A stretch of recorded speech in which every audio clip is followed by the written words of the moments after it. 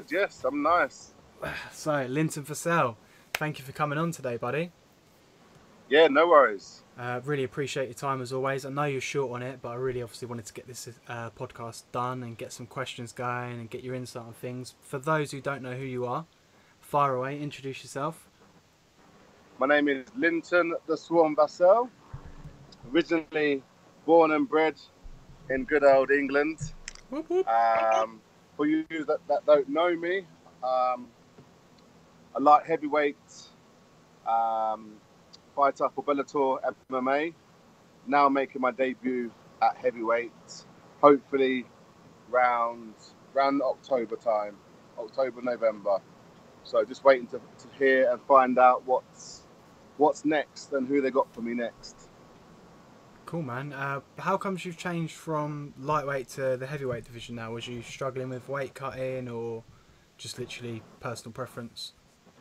It's been a bit of both. I wouldn't say I've been struggling with cutting the weight, but I've wanted to always go back to heavyweight. I started off fighting light heavyweight and heavyweight like 12 years ago, and then I found that I had a good run at light heavyweight, so I stuck at it. I have been asking to go heavyweight over probably the last year or two now, and I feel like I've had 2 title fights with Bellator, and both haven't gone my way. So like now it's I'm 35 now, so I feel like it's time for me to stop cutting weight and go into a fight, feeling as good as I do in training camp. So it's going to be a good and a new experience for me and Bellator.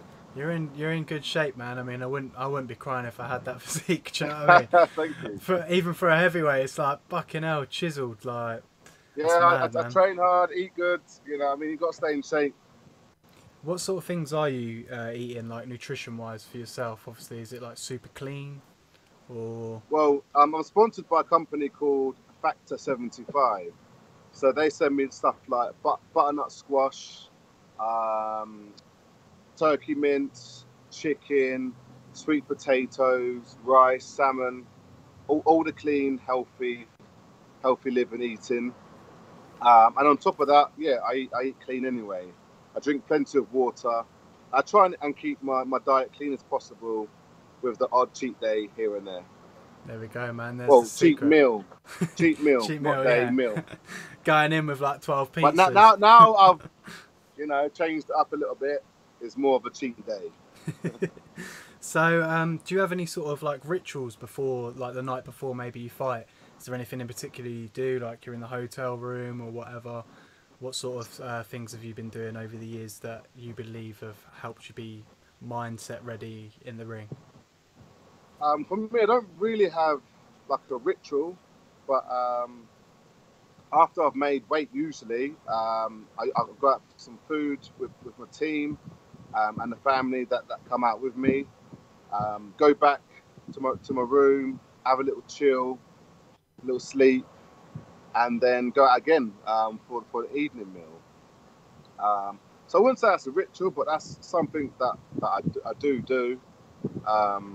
I've been doing it obviously pretty much my whole career, but I wouldn't say it's I have to do this, I have to do that. Yeah. You know. Sort of just a regularity, that's kind of how Yeah. things have been So set again, over the years. people come and see me, my friends, family. So yeah, we'll go out, meet up, get me out of the hotel room, and get me from thinking about the fight all the time. So. Yeah. No, that's good, man. I suppose because obviously, do you still get like nervous or anything? And if you do, how do you cope with those nerves? Or you've been in the game a long time. Now is it just like another day in the office? Yeah. Again, it is like another day, but yes, the nerves are still there. It doesn't matter how many fights you had. You're gonna have them nerves regardless. For me, it's not like I want to stop thinking about the fight. I feel like when I start thinking about the fight, I start visualizing what I'm going to do or how the fight's probably going to go. So yeah, it's not that I want to stop thinking about it. I feel like my mind's pretty clear anyway. I don't have all that anxiety about the fight going into it. So I'm pretty good that way.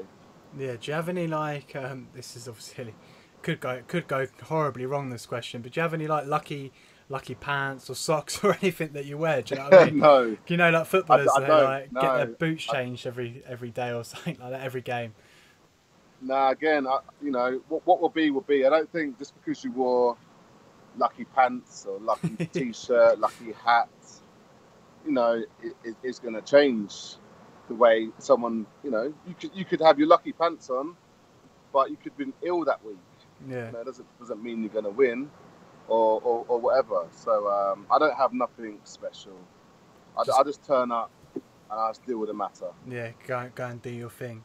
Who's been your hardest competitor within sort of, you know, your fighting career? Because obviously you wasn't always at Bellator, was you? You was I can't even remember the company name before then. UC MMA Yeah. and UWC. The hardest competitor, I've said it a number of times. The plane going by. I've said it a number of times. It's Emmanuel Newton.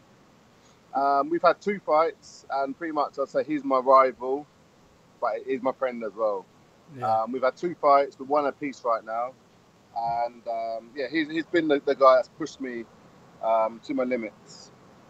So the first fight we had, you know, went 4.5. Went to the 5th round. The second fight we had went the distance for 3 rounds. You know, so we won a piece. I'll definitely say he's probably been my hardest competitor. Yeah, definitely say Manuel Newton. Does he give you like a little bit of a psychological push when you say like the second fight you were going to fight or whatever? Was there that like little psychological push where he's like, man, I've got to just put in that extra hour. Yeah, I want this win. You know what I mean? Exactly. Yeah. I give Emmanuel pretty much everything in the first fight, and he survived, man. You know, so going into that second fight, I had a great game plan, and it worked perfectly. You know, I got the win, and I'm lucky he's not with Bellator no more because I would like that third fight. Hopefully, he can make his way back there at some point, or we'll meet down the line somewhere. But yeah, hats off to Emmanuel Newton, hardcore kid. So how many times a week are you training at the moment? Pretty much every day, Monday to Saturday. If I've got a fight camp, then it's pretty much 7 days a week. And then I'll take a day off when I feel like I need one. Yeah. But yeah, it's like a Monday would be MMA training in the morning. And in the evening, it'd be like Hates Kickboxing with Henry Hoof, our main striking coach. Tuesday will be sparring, and then in the evening will be lifting.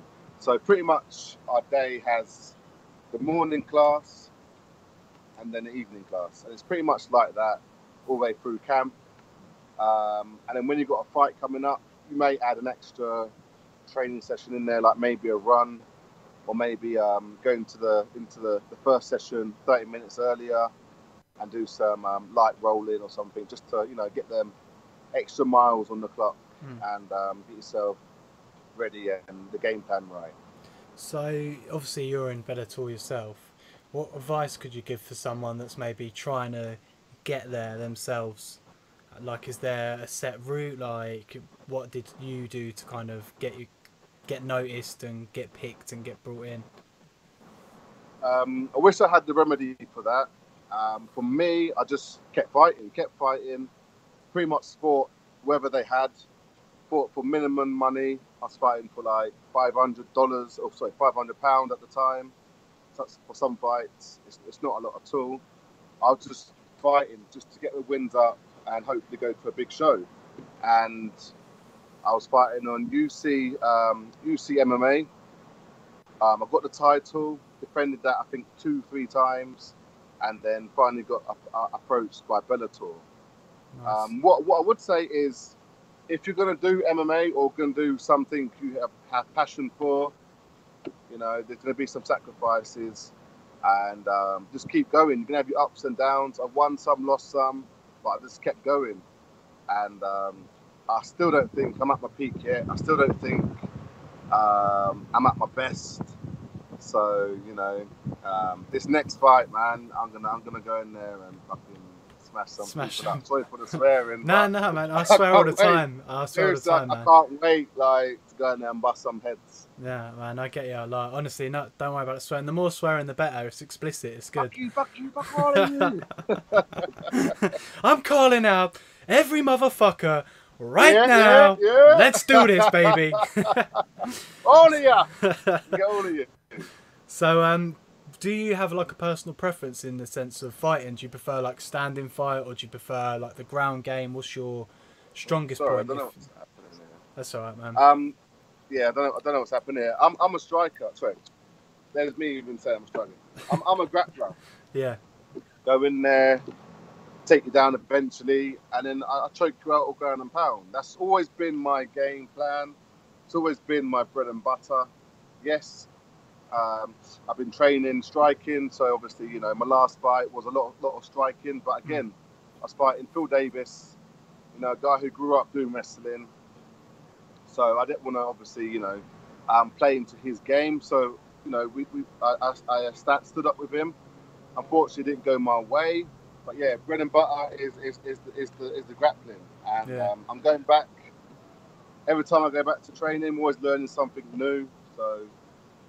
There we go. Just wait and see. You'll see something, some new submission, some new ground game in my arsenal. So how did you get into fighting? Like, what's the story there? Like, is it something you knew you wanted to do, or did you just have a scrap one day and thought, man, I like this shit? Do you know what I mean? Well, my friend Cliff Hall, he used to fight back in the day, and he was always saying to me, come to the gym, get some training in. You're a big guy, you'll like it. I was like, no. I said no, probably for about a whole year. We used to play fight in the garden, and we actually ended up having like a little MMA / play fight, whatever. And I picked him up, threw him to the floor, and he was unconscious for a little while. As soon as he woke up, he was like, you've got to come to the gym. You know, and for me to do that to a pro fighter made me think I might have something here. So yeah, went to the gym, and that was it. I fell in love with the game. You know, I was picking people up, punching people, throws. So it made me think, obviously, maybe there is a career in here. So yeah, I think 6 months later, I had my first semi-pro fight, won that. 2 weeks later, I had another fight, won that. And then about 4 months later, I had another fight after that, won that. So I had won a title in between that as well. So, you know, made the right choice. I was winning, and in such a short time frame. Yeah. So I thought I could make a career out of this. So 12 years later, still doing it. Boom! I got in there. First fight, knocked that motherfucker out. Second fight. Bop that motherfucker. Third fight, bop that motherfucker. Got that belt round my waist. I was hungry. Exactly. 12 years later, I'm back. Obviously, I don't. Might not have been. And again, I never wanted to fight, and I never, in a million years, thought I'd be doing this. I watched it on TV, but it didn't really interest me in the fact to actually go and sign up myself. Yeah. So what do you want to do, like what do you want to achieve in the sport right now? Like what are your current goals? What's keeping you motivated? Exciting fights, and yeah, my goal hasn't stopped from when I started being a world champion. I haven't been a world champion. I've been a champion on a number of organisations. That world title is still number one on my list. You know, so I'm going to get that world title at some point. Light heavyweight. Light heavyweight is not out of the way, but I'm coming. So, you know. The division best be fucking ready. get that world title around my waist. So do you believe in, this is kind of off on a little bit of a tangent. Obviously you said like the night before your fight you'll sit there visualising and blah, blah, blah. Do you like believe in the power of visualisation to an extent, or are you more of a...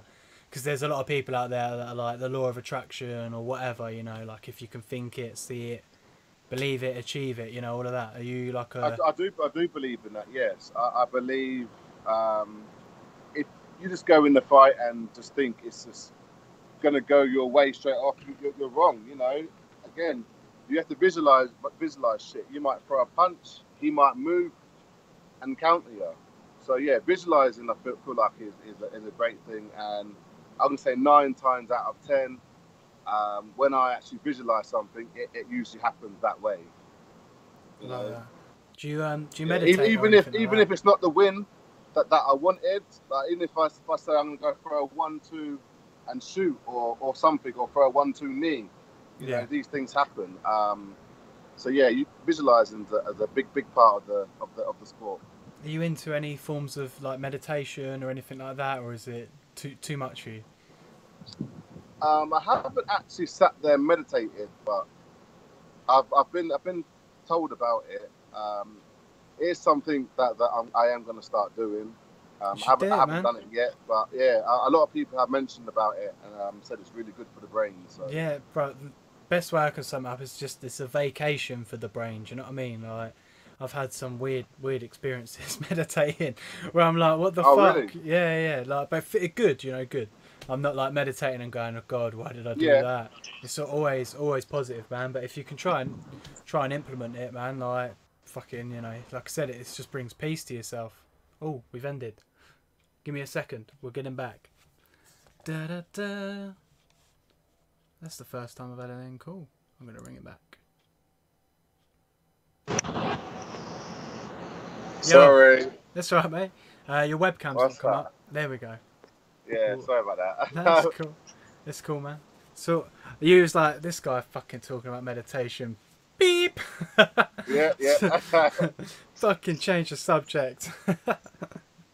It's cool, man. No, so who if you could fight anyone on the planet, who would it be? Basically, anyone. Anyone on the planet. Dream fight. King Kong. Yeah. On a real, I was always I still am a big fan of Bruce Lee. You know, it would be nice actually to see how tough he really was. Yeah. You know, I know I'm a lot bigger than him, but you know, when you actually just watch his movies, obviously when I was a young kid, it's, you know, you believe all that, and you see the videos now and stuff of stuff he did, and yeah, who's seen Big Boss? He's beating people bigger than me, so yeah, I'm gonna say Bruce Lee. That would be a nice little fucking scrap, wouldn't it? Do you know what I mean? Yeah, I'd have to grab him and brings him up. And you'd just be like, "Hoda!" Yeah, there you go, and that one in punch. Yeah, oh yeah, man. Have you seen that on stage where he's like, does that 1-inch punch to some geezer and just sends him flying in a chair and shit? And again, I know, obviously, watching it and seeing that, but I want to know if it really is true. Like, imagine to actually feel that from him. And yeah, be that guy flying across the room. Rather than thinking it might be some like video play acting. Yes. I like to to believe it is true, but again, I will never know because I'm never going to meet the guy. It's a shame, man, what happened to him. I mean, have you seen there's like 10 interesting facts about Bruce Lee where like when they were recording him in films and that he was moving so fast that you had to slow him down and shit. Like, I did hear that, yeah. Yeah, it's like, how the fuck can you move so fast that the camera ain't even... I'm like trying to do hand speed and shit, and I'm like, nah. Yeah. Like punch you 10 times before you've even blinked. Yeah, it's like, sometimes I think to myself, are people just coming out there and saying shit, do you know what I mean? Because there's no way. Of course, yeah. That's how rumours start. Yeah. That's how rumours start. He once caught 100 flies in 5 seconds. He's just like... Yeah.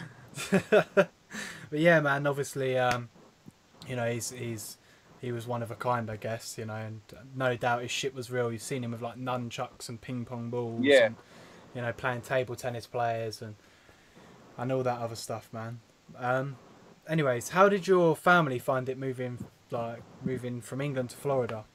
How was that transition? Was it a difficult period? Oh, it's just me, man. Just me. Yeah, that's what I mean. How did they find it? How did my family find you leaving them? Like, they were happy for me. Yeah. If anything, they, like my mum, my sister were like, you should actually just go out there and live, because I was coming back and forth, Florida to England, and obviously, you know, that's tiring and Yeah. money. So they're more than happy than, you know, and you know, was pushing me to go and said, yeah, you might as well move out there. It makes sense. Yeah. Save the money as well. Do you know what I mean? Yeah, I say paying for a flight to come out here, and I didn't want to just come out here for fight camps. No. I feel like you don't get any better just coming out for fight camps. I feel like you need to be here and actually soak up the knowledge. How was the like transition for you? Like, was you a little bit like nervous at first? Was you thinking, "Fuck, like I'm in America, like"? Well, when I first came, I was nervous, and then I felt like I was just right at home. Yeah, that first day I actually stepped in front of Rumble, Rashad, all them guys. Yeah, I was nervous. I was like, shit, I see these guys on TV. Now I'm actually face to face with them, about to start sparring. So yeah, fucking hell. It was nervous starting off, but again, now I'm at my home. This is home for me. Did you play it cool? Or was you like, man, can I have your autograph? Oh yeah, poker face. Yeah. Poker face. I don't know if I could, man. I'd be like, dude, please, sign my shirt. Just please. Yeah, no, I played that poker face. Game on now, let's play. Do you know what I mean? Cool. So, do you have any ideas on like what you think could improve the sport of MMA? Like anything that could make it safer or better? Because like the UFC's at the moment, in my opinion, the UFC's kind of turned like WWE with the whole like Brock Lesnar, Daniel Cormier thing. You know, is there anything you think could improve the sport? Anyways, aside from all of that mumbo jumbo. Again, they did that obviously for money and, you know, ratings. You know, at the end of the day, it's smart because all the WWE fans are going to tune in to see Brock Lesnar. Yeah. I would like to see like what's it called? I can't remember the word now. I'm looking for a union. Yeah. Oh, okay. Yeah. Fighters Union. That's what I'd like to see. You know, and like we should get medical Medicare and that. You know, like so we have to pay for medicals and stuff like that. Get a wage at least. Yeah, it's strange, you know, isn't it? That would be nice. We probably get paid the least out of all sport. Yeah, when you're probably in one of the most vicious. Do you know what I mean? Yeah, exactly. It's like you know, that Michael Venom Page fucking tiger knee and that cyborg in the head. Yeah, pretty much nearly killed him. Yeah, and you're like, what the fuck? And like you know, they're earning money, but they're not earning money. Do you know what I mean? Yeah, it's like wow, but it shows you the love we do have for this sport. Yeah. That could happen, and we know the consequences, but we still do it. And you know, there's nothing they haven't changed it, and they probably won't anytime soon. Definitely not in my time life, anyway. It's a shame because my lifetime. It's a shame because people kind of like me. I didn't really know that, like obviously. And now I think to myself, why ain't you getting paid like a regular sort of wage for, you know, because you're on a contract, I assume, you know, you're on a contract, and why aren't you getting medical care at least paid for, like if you're getting fucked up, like an arm broken and stuff? Because exactly, especially in America, like it's expensive. Do you know what I mean? Yeah. Like you break your arm, like good luck, you know, trying to pay for that shit if you ain't got the money. I mean. So yeah, no, I agree with you. Maybe like hopefully one day it changes and fighters start to get a bit more cover and be looked after. But give it another 10 years and I'll probably do it. Yeah. What's the ranking system like at Bellator? Because a lot of people think the ranking system in the UFC is a little bit of a joke up and down. Is the ranking system fair in Bellator, or is it make money fights? You know what I mean? Yeah, again, they don't really stick to the rankings, to be fair. I feel like if you've got a name, then you're gonna fight for a title, or you make the money, then you're gonna fight for a title.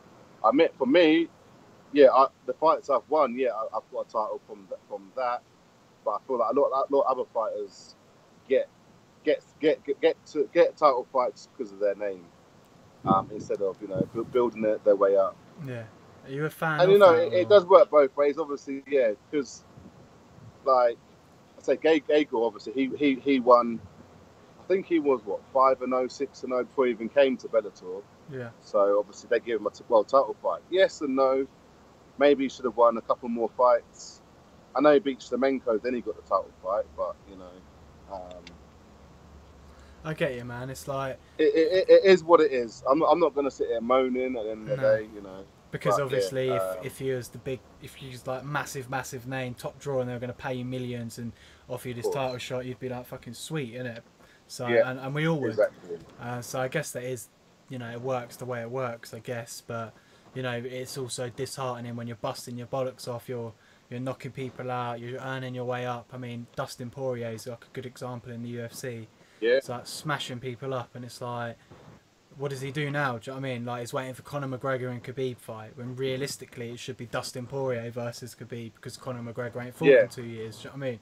Like, from a MMA hardcore fan's perspective, I want to see Dustin and Khabib because, you know, I want to see the guy that's earned the fucking right to be there, not someone who's been sitting on the bench for 2 years. Yeah, but again, they won't do that. Nah. Money talks, isn't it? Money talks. Money. Cool, man. Well, thank you for coming on. We've been on for 26 minutes. No trouble, man. I know you're in a bit of a rush and stuff, and the time zones obviously have been a pain in the arse. Yeah, no trouble. Had fun. Anything you want to add? Is 2 minutes of your time is now, so you can fire away with any advertisement, sponsorship deals that you might have. Advertise the shit out of your social media. The floor is yours, my friend. Thank you. Again, Mo Tugs. Big up to 86ers. Hayabusa. Factor 75. Muscle Farm. Vassell's Beauty. Big up to everyone that sponsors me, follows me, support. Thank you very much. The support is real. One love to everyone. You can follow me on Instagram or Twitter under LDV _ the Swarm. Thank you for having me. It's been a pleasure. Peace, man. I really appreciate you coming on. I'll chat to you off camera anyways, and off there I'll chat to you for 2 minutes anyways, just to recap. And I'll also drop your links in the description below so people can follow you and, you know, all of that other stuff as well. You're on Twitter as well, aren't you? Twitter? Yeah, I'm on Twitter, yeah. Boom. Cool, right. Thank you for coming on, man. I appreciate it. Again, no worries.